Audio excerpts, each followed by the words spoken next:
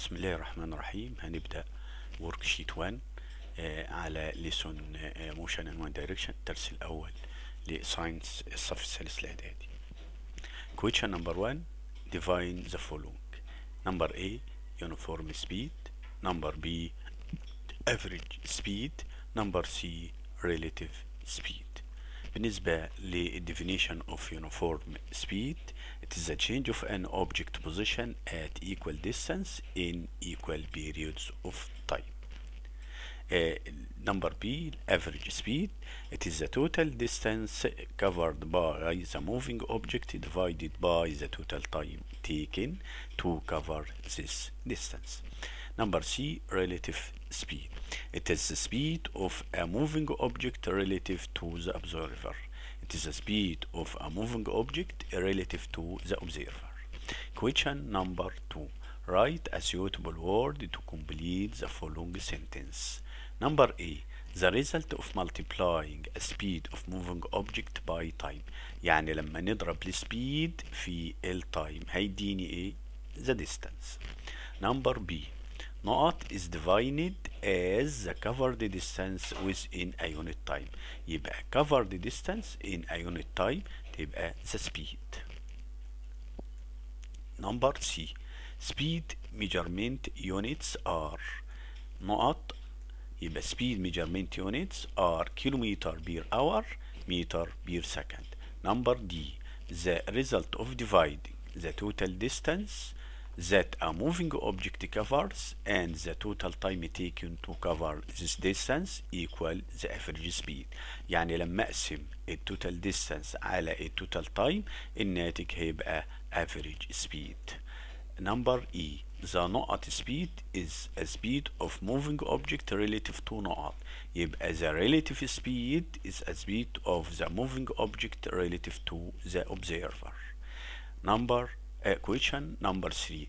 Write the scientific term that corresponds to each of the following sentences. Number A. The distance that a moving object covers within a time unit. يبقى ال distance covered within a time unit يبقى the speed. Number B. A moving object covers equal distance at equal periods of time. يبقى equal distance at equal period of time uniform speed. Number C. The total distance that a moving object covers divided by the total time taken to cover this distance. يعني التوتال distance لما اقسمها على التوتال time هيديني average speed. Number D. The value of an object's speed determined in relation to an observer. يبقى speed related to the observer يبقى relative speed. Number E. The speed of a moving relative body to an observer where he is fixed or movable يبقى relative speed. Question number 4. What is meant by each of the following? Number A. The average speed of a moving car is 70 kilometers per hour. يعني السرعة المتوسطة للسيارة 70 كيلومتر per hour. يبقى the result of dividing the total distance by total time equal 70 km per hour. Number B. A car moving at uniform speed 80 km per hour. سيارة بتمشي بسرعة منتظمة 80 km per hour. This الإجابة this car covers 80 kilometers in each hour. Number C. A moving car covers a distance of 100 kilometers in 2 hours. يعني سيارة بتمشي 100 كيلومتر في 2 hours. يبقى هنا لازم أن نجيب السبيد اللي هي الفي. V equal D divided T. يعني الدي 100 divided ال2 اللي هي التايم هتديني 50 كيلومتر بير hour. يبقى the speed of this car is 50 km per hour. Number D. An object moving in a straight line covers a distance of 20 meters in 1 second. يبقى الجسم بيمشي 20 meters in 1 second. يعني أقول the speed of this object is 20 meter per second. Number E. The relative speed for a moving car is 90 kilometer per hour. يبقى the speed of this car أو the speed of this object relative to the observer equal 80 kilometer per hour. Question number 5.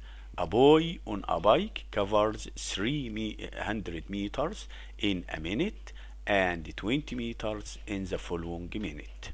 Calculate its average speed. Number A during the first minute. Number B during the second minute. Number C during the 2 minutes together. يبقى during the first minute عشان نجيب الافريج سبيد لازم نجيب الديستانس ونقسمه على التايم. طب الديستانس 300 متر divided التايم 1 minute يعني 60 second. يبقى 300 meters divided 60 second equal 5 meters per second. يبقى السبيد equal 5 meters per second. number B during the second minute. في السكند minute مشي 20 meters والتايم minute يعني 60 second. يبقى 20 meters divided 60 second هتديني 1 over 3 متر بير سكند. يبقى السبيد 1 over 3 meters بير سكند في السكند نمبر 2. نيجي نمبر سي during the 2 minutes together في الدقيقتين. يبقى طالما عايزينهم في الدقيقتين يبقى لازم نجيب التوتال ديستانس. توتال ديستانس عبارة عن 300 meters بلس 20 meters يبقى 320 meters ده الديستانس. هنجيب التوتال بتاع التايم يبقى 1 minute ب 60 second 1 بلس 1 minute أخرى بلس 60 second يبقى 60 second بلس 60 second يبقى 120 second. يبقى التوتال ديستانس 320 meters divided التوتال تايم اللي هو 120 second هيديني during the 2 minutes together speed during the 2 minutes together. كده انتهينا من حل او اجابة هذا الورشيت. نتمنى الاستجابة والاشتراك في القناة وابداء الملاحظات علشان نعدل من الاخطاء ان شاء الله.